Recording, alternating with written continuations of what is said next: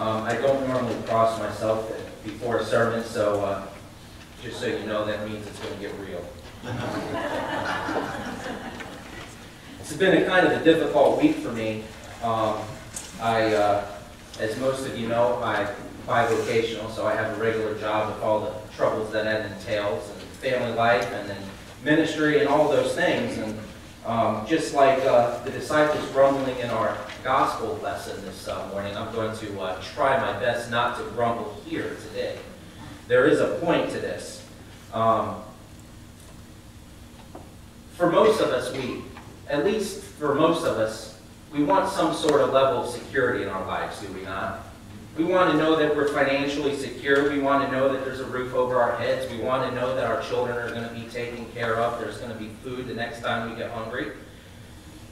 And for me, I can prove this through the psychological batteries they get at seminary. My level of need for security almost becomes pathological. I've got to have it. And it drives decisions in my life. And financial security was a decision for being a bivocational pastor in the first place coming out of seminary. It didn't help that we had a huge debt that came out of seminary that we're trying to pay off. But out of my class of roughly 60-some gentlemen who graduated with me, I was the only one to take the bivocational call. It's been quite an interesting 2.5 years since then, of having to explain to people that, no, I'm not a full-time pastor, I do ministry, I am ordained, yes, I suffered through seminary, and all those things. But it is a little bit of a weird position, at least within our church body. Some churches it's more prevalent than others. But then things happen in your life. I took a job where I basically, for the last 8 months of my life, have totally focused on because it's such a mess, and thought things were going good, and then one hiccup down the road, and then all of a sudden, hey, you're getting disciplined. And it was that really triggered that this week for me to really step back and take a look at my life and where I'm at, and the things that I'm doing, the things I'm doing well, but the things I'm not doing so well. And I think for most of us, I don't want to put words in your mouth, it's the times when things aren't going the way you expect them that makes you sit back and on your heels and say, maybe you need to reconsider this. Maybe it's time to return to the Lord and see what He would have. It's not the good times that draw us closer to God. At least that's been my personal experience. It's the times that are more difficult. And so my bubble of security was kind of popped early this week. And it's been on my mind all week. And that triggers other things to think about and so forth and so on. But what I wanted to speak to you about this morning was, in particular, our epistle reading. Now, our epistle reading, as well as our Old Testament, our gospel reading, are all intricately connected. The messages are very similar. The way that the writers of those various books have put it is slightly different, nuanced, but really, when you get to the heart of the matter, they're all talking about the same thing. I'd like to start by just go through some of the verses in chapter 5 of Ephesians, and our epistle reading picks up in verse 6 of chapter 5, but I want to back up, and you can follow along with me if you'd like. I'm going to pick up at verse 1, just to give a little bit of the background about what Paul's talking about here.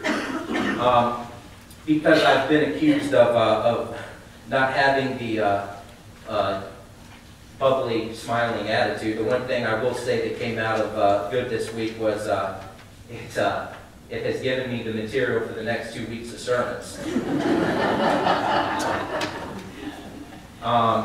In fact, next week I'll get into it a little bit more because just to prove I went to seminary as well, the lectionary on the lectio continua, that's the continuous lectionary. So next week actually we'll talk about Ephesians chapter 5 again, because sometimes in our lectionary they do whole chunks, so it's a group of verses in the context, and then the next one and the next one. So next week we're going to talk about submission, and you might want to throw me out of here after that, but I'll do Pastor Wee's 30 work for him and talk about that. and how maybe even this situation I'm in right now, contemplating, fits into that, about being a husband and a father, or that sort of thing. So there's your preview for next week, basically. Okay? But starting with verse 1 of chapter 5. Therefore be imitators of God as beloved children, and walk in love, as Christ loved us and gave himself up for us as a fragrant offering and a sacrifice to God. What we're going to see here very shortly is he's going to get into some law. In seminary, it's quite interesting. Lutherans don't like to have the gospel and the law mingled up. Everybody kind of heard of this before, our distinction of law and gospel. And, well, what do you do when it seems like Paul's giving full-on law in his epistles? Well, they call it gospel appeals, which is cheating. It's law. Anytime in the scriptures there's a command or a Greek and imperative, he's telling you to do something. Well, that kind of falls under the law category, at least in my book. But before he gets there, he's reminding them, though, in these first 2 verses, about why we are imitators of God. We're imitators of God because we are his beloved children. Because we are to walk in love because Christ loved us and gave himself up for us. So he's reminding them that this isn't a law that's a compulsive kind of law that says you must do this because your salvation depends on it. Because if you don't do this, your merit to get the card up, to get into heaven for eternity is part of this. It's tied up in this somehow. No. He's saying that we're supposed to do this because Christ was our imitator. I mean, we're supposed to be imitators of Christ because Christ first did this for us. And then continuing with verse 3. But sexual immorality and all impurity or covetousness must not even be named among you, as is proper among saints. That's starting to get into some law there, isn't it? Well, it gets harsher. Just hold on. Verse 4. Let there be no filthiness, nor foolish talk, nor crude joking, which are out of place, but instead let there be thanksgiving. For you may be sure of this, that everyone who is sexually immoral or impure, or who is covetous, that is, an idolater, has no inheritance in the kingdom of Christ and God. Now we read that, and it's easy to gloss over that and say, oh, that doesn't really fit me. But maybe some of you read over this and think, this fits me exactly. And as I was preparing for this sermon, and kind of the brokenness that bubbled up to the surface for me, at least that was triggered by the security of my job being broken this week, the false security, I should say. I look at this and I'm like, well, I'm no better than the Ephesians that Paul is writing this letter to. One of the things that makes it more difficult, and again, I'm not whining because I don't want to be accused of that, is being a bivocational pastor puts you kind of in awkward positions because you're amongst co-workers who could care less about the fact that you're a pastor. In fact, I don't openly discuss that with many of the people in my work with. Some of them know it. But you want to fit in, right? I mean, we all want to fit in when we go and we work amongst our co-workers. And honestly, that drives me to do and say things that are quite frankly talked about here. And that's a battle that I have constantly because I want to fit in, but yet I shouldn't be doing these things, but I do, and I keep doing it. I don't know if that's a problem any of you have with as you go out into the world. And if you don't, God bless you. If you do, just as I do, keep struggling. Fight against that urge. Starting with verse 6, and this is picked up in our bulletin this morning. Let no one deceive you with empty words. Because of these things, the wrath of God comes upon the souls of disobedience. So we're not to let empty words being the words of this world, this fallen world, this evil world that Paul is going to later talk about. These are the words that we're not supposed to let fill our heads. We're supposed to fight against it. It's the words that are said. Maybe it's a coworker says something, and you have a complex like I do of one-upsmanship. Before you know it, you're saying things you shouldn't say. Things that Paul is going to talk about here, things that shouldn't even be uttered. These are the things that we're called not to do as Christians. Let no one deceive you with the empty words, with these empty words, because they will be punished, the sons of disobedience. Therefore, do not become partners with them. For at one time you were darkness, but now you are light in the Lord. You see, all of us, of course, are born eternally separated from God. It's because God drew near to us. It's because of what Christ did on the cross, Him suffering and dying and hanging on a cursed tree. That crucifix behind us reminds us that what is given to us on that altar, the body and blood of Christ, is not just bread and wine, that God actually became human and died for us.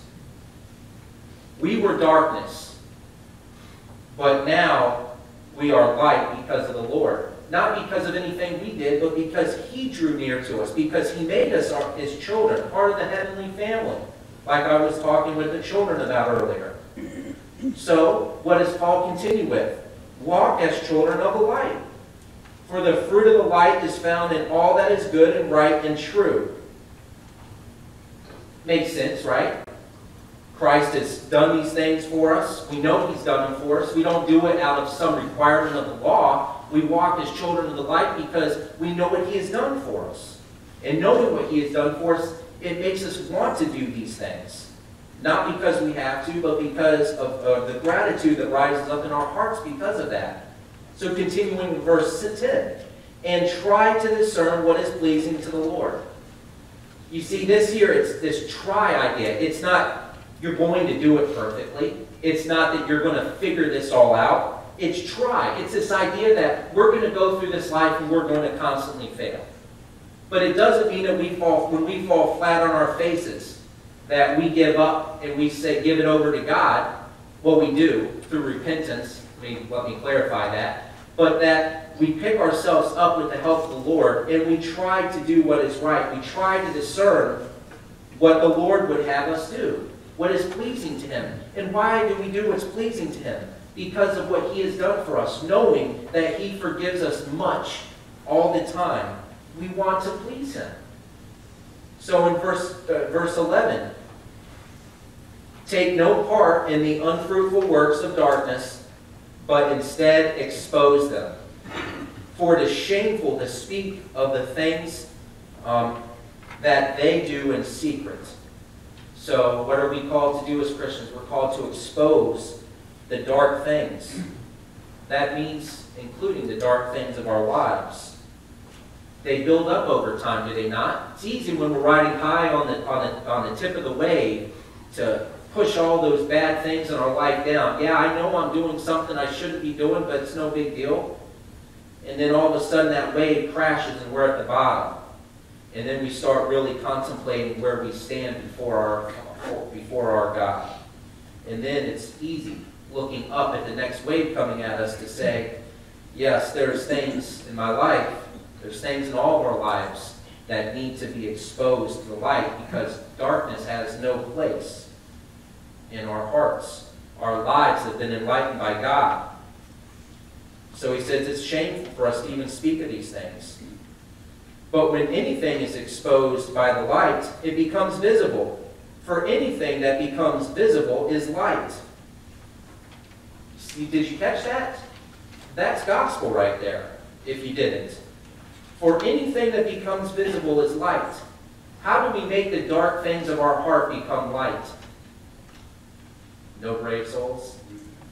Repentance. Yes, the student down here. Yes, grasshopper, thank you. If I was more quick-witted, I would have thought of that sooner. Yes, grasshopper, thank you. Absolutely, it's repentance. You know, just as a plug, I've only been to one Celebrate Recovery meeting. But those, not being the only way to do this, is certainly a way to bring these things to light. And we're called into community as well. Yes, you can repent to these things in your heart, and you're just as forgiven. Versus if you repent to a church full of people. I could repent every sin that I've committed in the last week, day, hours, past couple hours, and you probably all get out and walk out. You know, the bottom line is exposing these brings this darkness to light. And when it becomes light, it's visible. God takes it from us. And it's gone. So whether it's in front of a group of Christians, fellow Christians in community who you can trust to bring these deep, dark things in your heart out to make them light, or whether you're doing it with your spouse or your children, your parents, it makes no difference. These are the things that our Lord would have us to do. And it's not because He gives us some command that we have to do this, but again, it's for our own benefit that we do these things. So Paul continues, therefore it says, awake, O sleeper, and arise from the dead, and Christ will shine on you. Christ will shine on you. Bringing that darkness into the light will allow Christ to remove that darkness from you, so that He will shine on you and make you whole again. Whole maybe not in the sense of in this life, because we know that the sins that we commit in this life are going to impact us, but whole in the sense that on the last day when we are raised from the dead, these sins will be gone forever. We know that Christ will wipe away every tear from our eyes. But for now, we live in this present evil age. Paul calls it that. I'm not afraid to call it that myself, because he does. In fact, he's going to talk about this here in 2 more verses. So we continue. Look carefully then how you walk, not as unwise, but as wise. And the question now becomes, well, how do we walk as wise children instead of unwise children? Verse 16, making the best of the time because the days are evil. The days are evil, so we should make the best of the time that we have here, because it's just a little blip when compared with eternity that will come on the last day. Therefore, do not be foolish, but understand what the will of the Lord is. So how do we know what the will of the Lord is? How do we know how to be wise children of God? It's simple. It's His Word. We study God's Word. We pray. We support one another. We make it our Word, because it is the words of life. This is what Jesus is talking about in the gospel lesson this morning. He is the bread of life come down from heaven. He is wisdom. He is eternal. The beginning of wisdom is the fear of the Lord. Not fear like you're running away from Him, but fear that you hold Him in high esteem. So then we continue. So basically it's the word of the Lord here. So verse 18, and do not get drunk with wine, for that is debauchery, but be filled with the Spirit, addressing one another in psalms and hymns and spiritual songs, singing and making melody to the Lord with your heart, giving thanks always for everything to God the Father in the name of our Lord Jesus Christ. You see, the time is short. How do we know? How can we be wise and know what the will of the Lord is? We study His Word. His law kind of gives us the rails to stay within. If you're within God's law, then the boundaries of His law, I should say, then you're doing what some things are pleasing to Him. It's actually quite wide boundaries. You know, the problem is, where do we want to live? We want to live, what, on the edges or outside of it constantly? And that's the struggle that we face until we take our last breath, is always returning back to the Lord, knowing that He is good and that His mercy endures forever. And finishing up with verse 21, submitting to one another out of the reverence for Christ. So, we live in community. Celebrate Recovery is a perfect microcosm of this congregation, if you really think about it. What it is a group of Christians that come together, that submit to one another, that are willing to become vulnerable to one another, to tell things that's been held down deep down in their hearts, dark things. The only way you can get rid of those deep, dark things is expose them to the light, so that the Lord can remove them from us. That's what we do as Christians, and that's what we do in community. It's when we go out and we interact with the community. Do they know that we are Christians by our love? Do they know that we're Christians by our actions? I know that I failed there. But that's something that I have repented of, and I will ask the Lord to strengthen me so that as I go forward, I can show that love, because this is an evil time. There are people who are going to go to hell. There are people who need to hear that. There are people that need to see what Christianity is about. And it's not about us, it's about Christ, always. But we should be imitators of Christ to go forth and to spread that saving message of his gospel. But the great thing in all of this is that in the end of the day, even as we struggle and we fail and we fail and we fail and we fail again, Christ always has those words that you are forgiven on his lips when you turn back to him in repentance. He's going to have on his lips at the last day, "Well done, good and faithful servant." Not because we deserve to hear those words, but because those words are because of what he has done for us. Amen.